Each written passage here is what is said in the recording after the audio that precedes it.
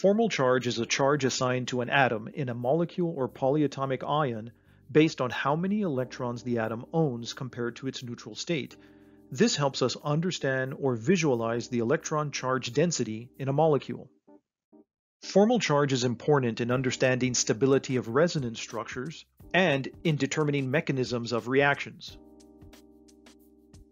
The formula to find formal charge for an atom is to start with the number of valence electrons in the neutral atom, then subtract the number of non-bonding electrons, then subtract one electron from each bonding pair. These are the electrons the atom owns. Let's start with a simple example of finding the formal charge for oxygen in water. Neutral oxygen has 6 valence electrons in its valence shell. The oxygen in water owns the 2 lone pairs of electrons. Thus, we subtract 4 non-bonding electrons. Finally, let's visualize the covalent bonds as a shared pair of electrons. The oxygen owns one of the electrons in each shared pair. Hydrogen owns the other electron. They share these electrons to satisfy the octet rule for oxygen and the duet rule for hydrogen. Therefore, we can subtract 1 electron from each bonding pair, in this case 2 electrons from 2 bonding pairs, and the formal charge is 0. Before moving on, it's worth taking a moment and discussing the formal charges on hydrogen in molecules. Simply put, the formal charge will always be 0 for hydrogen when hydrogen forms a covalent bond. You can see here that hydrogen can only form one covalent bond because it follows the duet rule. It can only accommodate an electron pair. Now let's look at oxygen in the hydronium ion. Again, neutral oxygen has 6 valence electrons. I'll subtract 2 for the 2 non-bonding electrons, then subtract 3, which represents 1 electron for each of the 3 bonds. And the formal charge is +1. We'll add a positive symbol inside of a circle near the atom with the formal charge.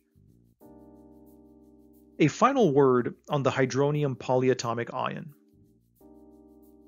Notice the sum of the formal charges equals the net charge on the polyatomic ion. The hydrogen formal charges are 0, and the +1 on the oxygen is the net charge for the hydronium ion. Let's do one last example.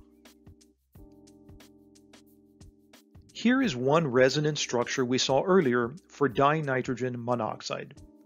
Take a moment and find the formal charges for each atom. I'll give you a few seconds to pause this video.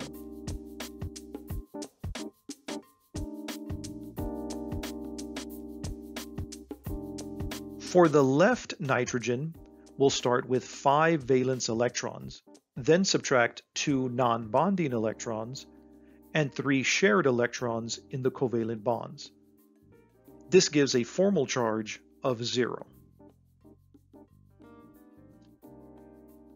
Next, for the middle nitrogen, we'll start with 5 valence electrons. Then subtract 0. This nitrogen has 0 non-bonding electrons. Then I'll subtract 4 shared electrons in the covalent bonds. This gives a formal charge of +1. And finally, for the oxygen, we'll start with oxygen's 6 valence electrons, then subtract 6 for the non-bonding electrons. Then subtract 1 shared electron for the 1 covalent bond. This gives us a formal charge of -1. In organic chemistry, we want to be able to identify formal charges quickly. To do this, we should learn the trends in formal charges.